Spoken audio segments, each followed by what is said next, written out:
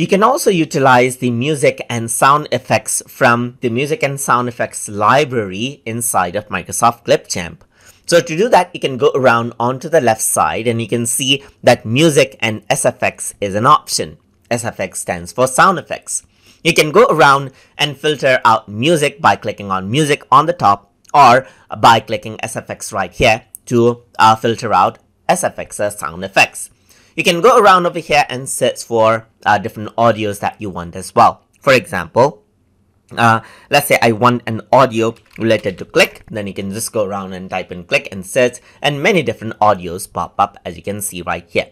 Talking about audio right here, not all of them are free to use. So you can see that there's free to use audios, but the one with the diamond, as you can see right here, is what you can access only after you upgrade your Clipchamp application. But I'm just going to go around and utilize a free one for this video right here.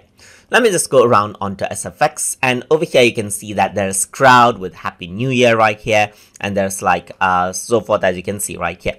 If you want to preview it, you can press the play button. So that is what you have, as you can see. So you can just go around and bring the audio right here by clicking on add to timeline. So once you do that, this is what you have, as you can see right here.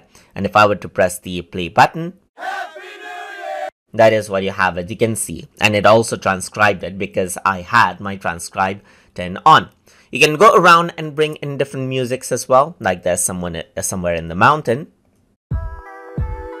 That's the audio, as you can see. You can press add to timeline right here, just like this, and drag it in the beginning. And if you were to go around and press the play button right here after it is loaded,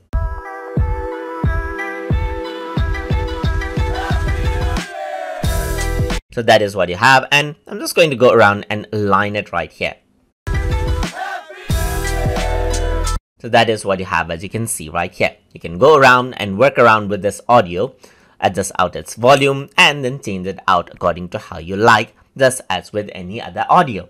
And that is how you can utilize the music and SFX or sound effects library inside of Microsoft Clipchamp. So hope you guys learned something as always. And as always, please like, comment, share, and subscribe.